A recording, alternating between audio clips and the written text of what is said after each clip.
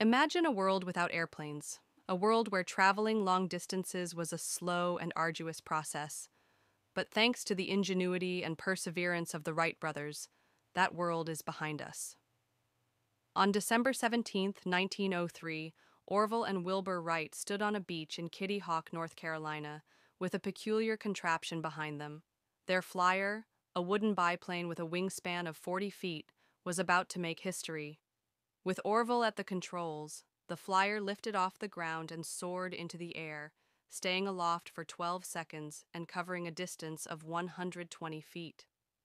The Wright brothers' achievement marked the beginning of a new era in transportation. Over the next few decades, airplanes evolved rapidly, with improvements in design, materials, and engine power. The 1920s and 1930s saw the rise of legendary pilots like Charles Lindbergh, who made the first solo non-stop transatlantic flight in 1927.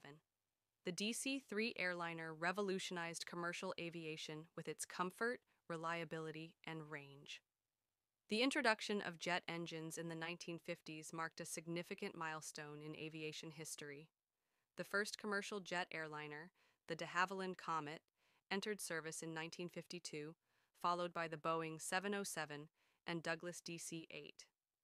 These aircraft offered unprecedented speed, comfort, and range, making air travel even more convenient and appealing. Today, airplanes continue to shape our world, enabling